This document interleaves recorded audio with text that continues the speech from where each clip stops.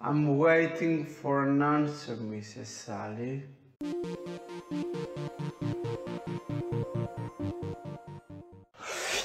Hey everyone, it's Gos, and today we're gonna see a very controversial topic. In the last couple of days, a Christian couple in the UK decided to withdraw their son and sue the school that he was attending because a kid was transgender. Let's see the video and see what they have to say, and let's discuss it after that. Let's go! Well, when he got home from school one day, he said, "Daddy, I'm confused." And I hadn't taught him that word. He said, "Daddy, I'm confused." Wait, stop it there. You hadn't taught him the word. Do you mean confused or transgender? So for the kids' information, let's see the definitions for both confused and transgender. Help us Google. Confused. A person unable to think clearly. She was utterly confused about what had happened. Okay? Let's see what transgender means. Transgender, denoting or relating to a person whose sense of personal identity and gender does not correspond with their birth sex. Okay? Let's continue. There's a boy in my class who says he's now a boy, but then sometimes he's a girl. So that was the first time that I found there was an issue there, and I was concerned by that. And then I think we then took our son out.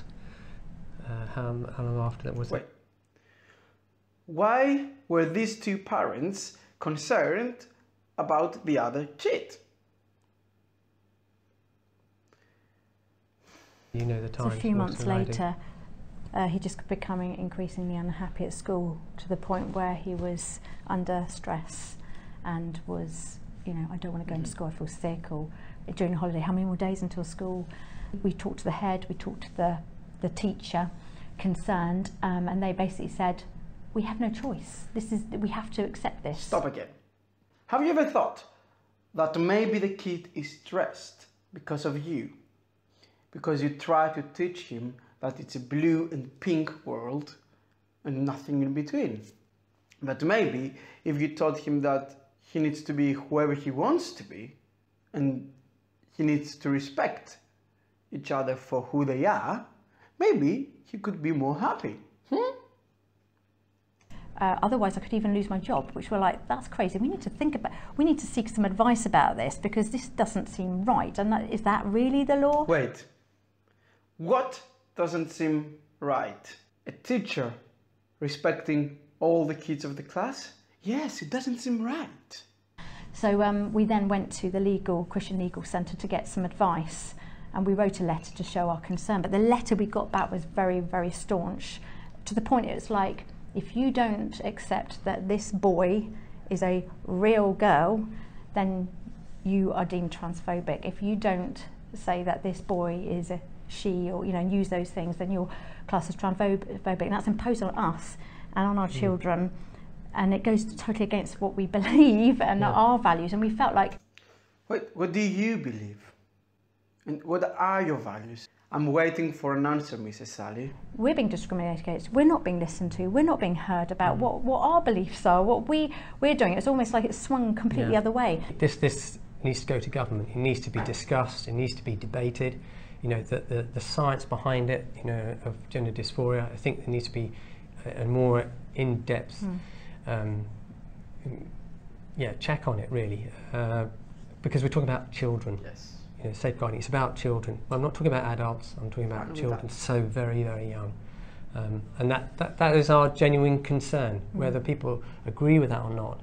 It's a genuine concern, and it is done through a genuine heart of love and care for everybody. Yeah. About love and care for everybody, except that kid. So let's get some facts down.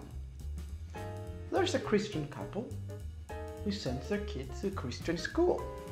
In that school, there's a boy who decides to wear a dress. First of all, everyone should wear whatever the fuck they want to. Second of all, he says that he's talking about children and not adults. Adults can do whatever they want to, but what about kids? I know that maybe you will say that kids don't know how to express their feelings, their personality. But what if it's us who don't know how to express our personalities? Because we try to put ourselves in boxes of blue and pink. What if you teach your kid to love everyone? That will help you and that will solve your problems. I know that as Christians you have some rights, but please tell me, how can a kid who expresses their personality, their gender identity, without harming your kid, violate your right? Maybe your kid is confused and unhappy because of what you taught them.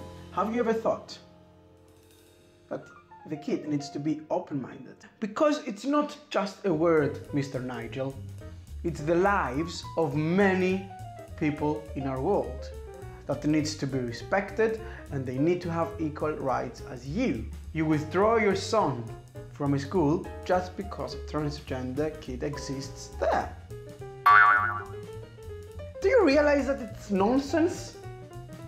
We need to let the kids decide how they want to express their personality without giving them labels. You said that your kid was unhappy. Have you ever thought how the other kid feels? That's all for today. What do you think? Are these parents transphobic? Or is the kid violating their rights? Let me know in the comments down below. If you like this video, click the like button, subscribe to my channel for more new videos every Thursday and Sunday. Goodbye for now. See you soon. Bye. Woo!